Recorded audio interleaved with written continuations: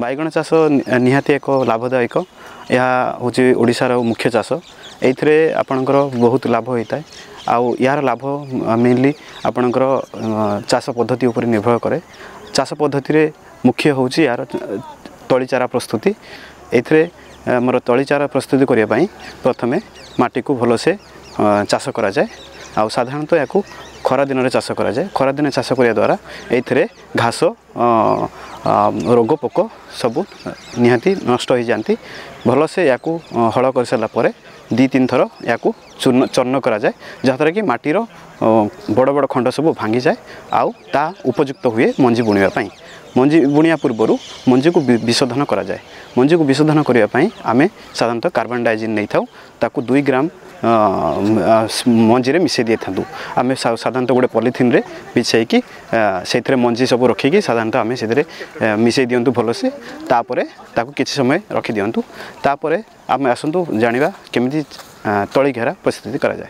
तली घेरा प्रस्तुति करने आम हल कर सारापर तली को साधारणतः किसी उच्चता रखा जाए 10 ରୁ 15 सेंटीमीटर उच्चता रखा जाए जहाँद्वारा कि से पानी जमी होर संभावना रहे ना। साधारणतः 10 ରୁ 15 सेंटीमीटर उच्चता रखले भल हम।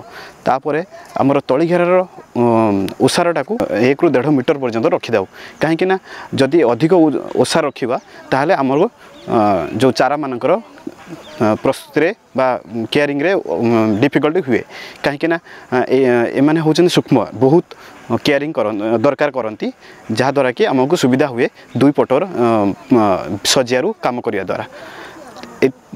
तापर प्रिपरेशन कर सारा पर जमी प्रस्तुत हो सारापर आगुरी चाषी मैंने कौन करते मंजी गुड़ाक बुणी दौले सज्जार जहाँद्वारा कौन हो मंजी उपर मंजी पड़ार बहुत चान्स थाए आउ गछ गुड़ाक घंस होकर उठे से द्वारा गछ गुड़ाक सब पतला पतला हो रुगुण आउ माने दुर्बल देखा जाती।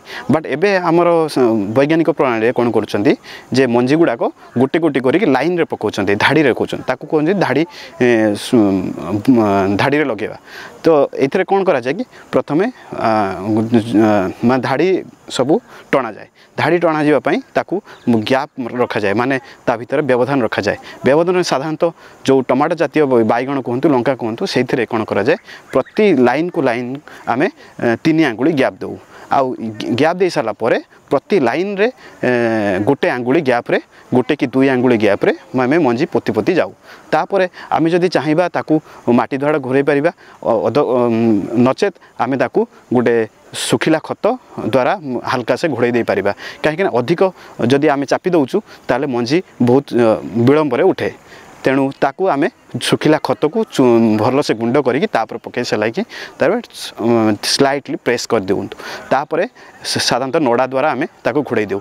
नड़ा द्वारा घोड़े होगा द्वारा ताकू उत्ताप मिले आउ अधिक खरा वर्षारू रक्षा पाए। तापर आम झरा द्वारा ताकू भल से पानी दे दऊ। पानी दे सारा पर से बतर रहे माटी आउ पाड़ साधारणतः ताकू माने अधिक मॉइस्चर रे रखे सुविधा रहे। तापर आमर 10 ରୁ 15 दिन रे गजा बाहर गजा बाहरला पर साधारणतः आम को माने केयरफुली आमको सब नड़ा धीरे धीरे बाहर करिया पड़े। अदरवाइज जो नड़ा बाहर न कला मात्रे सब चारा गुड़ाक बंका होगी सूर्य किरण आड़ को गति करे।